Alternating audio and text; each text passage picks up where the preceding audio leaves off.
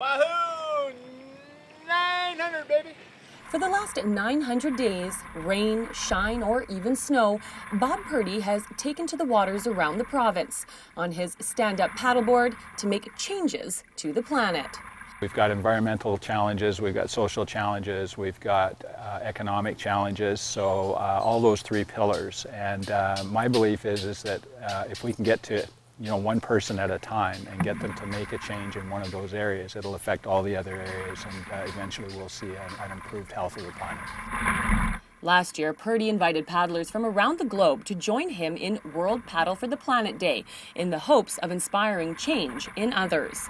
And we saw some incredible changes. There was a fella in Alaska that has a kayak touring company up there that banned plastic water bottles from his touring company, which is really cool. At home in the Okanagan, this paddler has inspired those like Sandy McGee to get out on the water. Just the dedication to paddle 900 days in a row. And you're standing out here. It's not a great morning. You can imagine what it's like in January. And the fact that he's raising money for a great cause, you have to support that. Purdy fundraises for the David Suzuki Foundation, but this October, when he heads out to Florida for his second annual World Paddle Day, he will raise money for Mother Ocean, a charity that helps with trash pickup in waterways. We just got the first chapter going right here in Kelowna. It's the first chapter in Canada.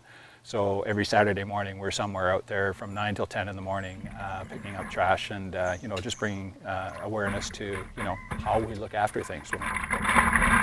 Be sure to look for Purdy out on the water as he continues his daily paddle until the end of this year. Zielinski in Kelowna for Castanet News.